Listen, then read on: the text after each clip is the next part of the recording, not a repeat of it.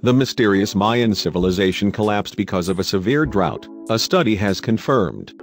The people dominated Central and South America, flourished until 800 AD, building spectacular pyramids and temples, but by 1000 AD had collapsed.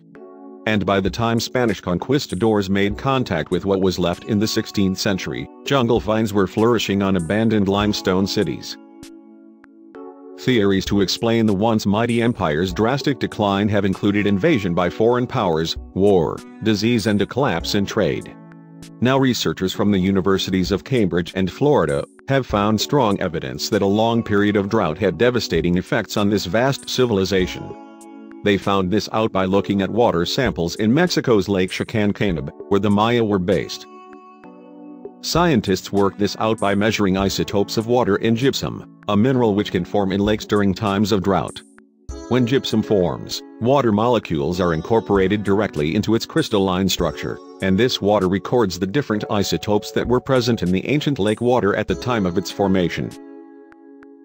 In periods of drought, more water evaporates from lakes such as Chichancanab, and because the lighter isotopes of water evaporate faster, the water becomes heavier. Nick Evans, a PhD student in Cambridge's Department of Earth Sciences and the paper's first author, told Mail Online.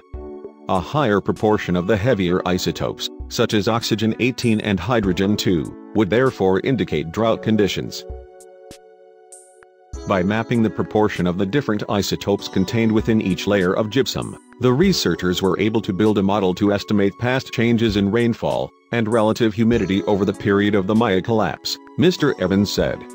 Based on these measurements, the researchers found that annual precipitation decreased between 41% and 54% during the period of the Maya civilization's collapse, with periods of up to 70% rainfall reduction during peak drought conditions. Prior results pointed to more modest reductions in rainfall, but our new methodology using all stable isotopes in water reveals the droughts in northern Yucatan were more severe than previously thought, Mr. Evans said. The role of climate change in the collapse of classic Maya civilization is somewhat controversial, partly because previous records are limited to qualitative reconstructions, for example whether conditions were wetter or drier, he said.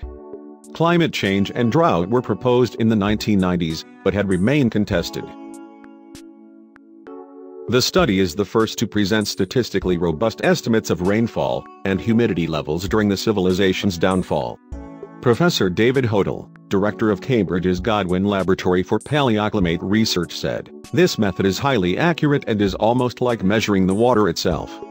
Maya civilization is divided into four main periods: the pre-classic, 2000 BCE to 250 CE, classic, 250 CE to 800 CE, terminal classic, 800 to 1000 CE, and post-classic, 1000 CE to 1539 CE. The classic period was marked by the construction of monumental architecture, intellectual and artistic development, and the growth of large city-states. During the 9th century, however, there was a major political collapse in the central Maya region. Their famous limestone cities were abandoned and dynasties ended. One of the problems of working out what happened to the Mayans was that their books were all burnt on the orders of Catholic priests, said Mr. Evans. And while the Maya people survived beyond this period, their political and economic power was depleted, researchers write in the paper, published in the journal Science. Two intervals of political disintegration have been identified in previous studies.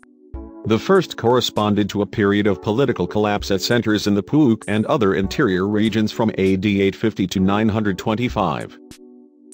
The second interval of political collapse occurred around AD 1000 and featured the end of monumental construction and hieroglyphic inscriptions at some Puruk centers, and at Chichen Itza around AD 1025 to 1050. The demise therefore occurred over a 200 to 300 year period.